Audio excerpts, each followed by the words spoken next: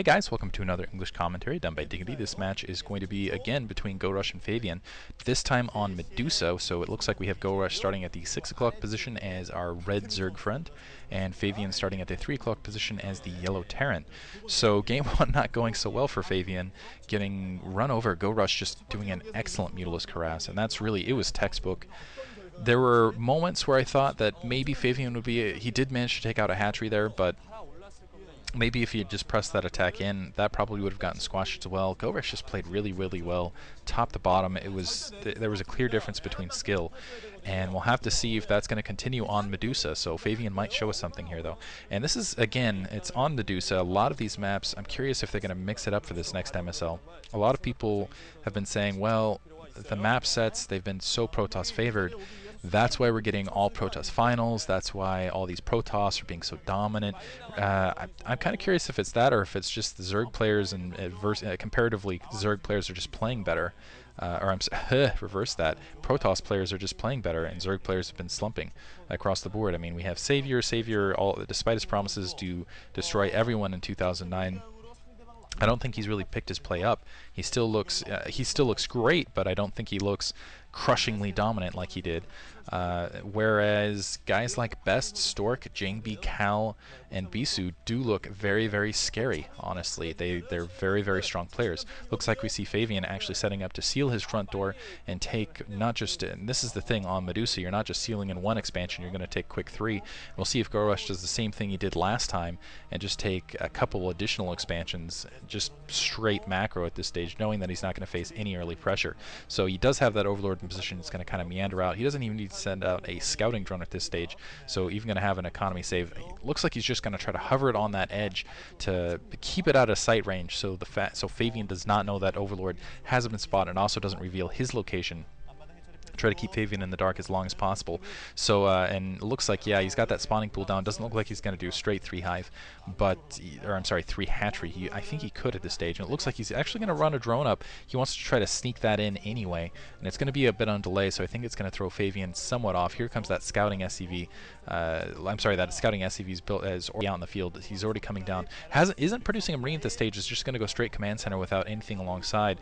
And my curiosity is if GoRush will spot the fact that that barracks is not in fact flashing, and if he's going to put on some early zergling pressure and try to thread the loop here. Looks like a marine just now being produced. There is a drone. Yeah, it looks like that drone backing off. He's just going to mine actually out that front door, try to make sure that temple's protected, make sure that additional scouts can't sneak through. He is going for that quick third hatchery at his mineral only. And GoRush, really, I feel he's probably just going to go Mutalisk again, just go right over that barrier, and then make sure that Favian never has an opportunity to establish an additional expansion at his mineral only. Favian taking early gas, so maybe thinking about a quick shift to Science Vessel, or maybe thinking about mech. And if he is thinking about and getting an engineering bay down very, very quickly as well, knowing that Mutalisks are somewhat of a vulnerability at this build, and if he goes mech very quickly, he needs to be extremely careful, simply because mech, again, the vulnerability tends to be against Mutalisks. Goliaths are very good against single groupings of units, but usually the combination Zerglings, Mutalisks, they tend to not do so well in that circumstance. And also early, you just don't get enough Goliaths out to deal with the amount of Mutalisks that the Zerg can produce. Additionally, yeah, the Goliaths are slow and they're kind of dumb.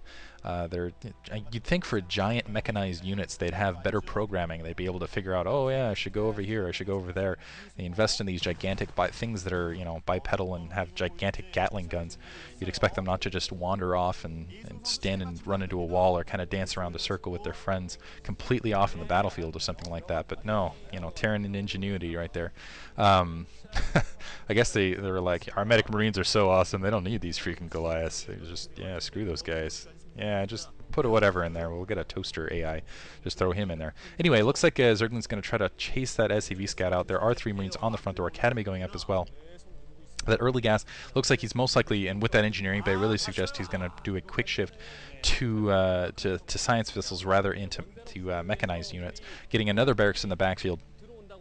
Oh yeah, sorry, voice giving out a little bit there. Zergling's starting to push up the midfield, and so even though, yeah, actually GoRush pausing back, going a Hydralisk Den instead, so it looks like he's going to go for more of a Hydralisk build, maybe do kind of a contain, just try to control the rest of the map, get some lurkers very quickly out on that front door. Looks like Favian is making motions to take his second gas here as well, so thinking about getting a lot of science vessels out as quickly as possible. So, but yeah, at that mineral only, and that's not a, we'll see if Favian can comsat that off. Up until that stage, he's going to have no idea until he sees the first Hydralisks, or and actually both going down, so a Spire and a Hydralisk Den. And this is very clever because that Hydralisk Den going down in the main, if there is a comsat from Favian, he's going to be suspecting one tech, and GoRush can actually switch between the two. Could in fact go Hydralisks, go Lurkers, open up that temple on the backside, and then kind of push things up from there across the mineral only. There is basically that back door. You can see, you just got a glimpse of that ramp on the main. Basically the Lurkers can loop around and come about around the backside, and he's going to need Scourge up in the air if he's going for an early Lurker attack, knowing that quick gas was coming. I do believe he got a pretty solid Overlord Scout. There's that factory down, that he needs some Scourge up in the air very quickly to make sure that that Science Vessel count stays very low early in the game. Looks like GoRush now getting some Sun Colonies down just in case he's being pushed against. Looks like that the Hydralisk Den already down. Spire is already most of the way down. Now the question is what does he decide to build? Some Zerglings pushing out in the field, pushing back from the field, expecting a little bit of an attack. A Medic Marine holding, and I think Favian's bluffing here. I don't think he's actually thinking about doing an actual press. Actually lifting he's opening up his front door now, lifting that barracks up to go in formation with the rest of the barracks, so he can get a better troop flow out that front door. But he might just be doing the very thing that GoRush wants. Open up your front door so he can push through. So getting up some turrets now, and now the question is what does GoRush build? And he put down the Sutton colonies, but he hasn't actually. Yeah, he was kind of suspecting the same thing I was, that Favian wasn't actually going to bite with that attack. Getting another hatchery up, looks about the 930 position, and there's that starport that we were expecting. So a little bit delayed, though. I expected that a little bit sooner considering the gas that was being harvested. So some Marines now protecting that secondary. He's really building for an anti-Mutalisk build, but yeah, instead going to face Lurkers. He's putting down several turrets across that secondary, expecting once again GoRush to push in with several Mutalisks, but instead he's going to be facing a lot of Lurkers on his front door, and he's going to be vulnerable from a lot of angles. Once again, he's got to guard his front door, and it looks like a siege tech probably got some tanks to assist getting that machine shop down.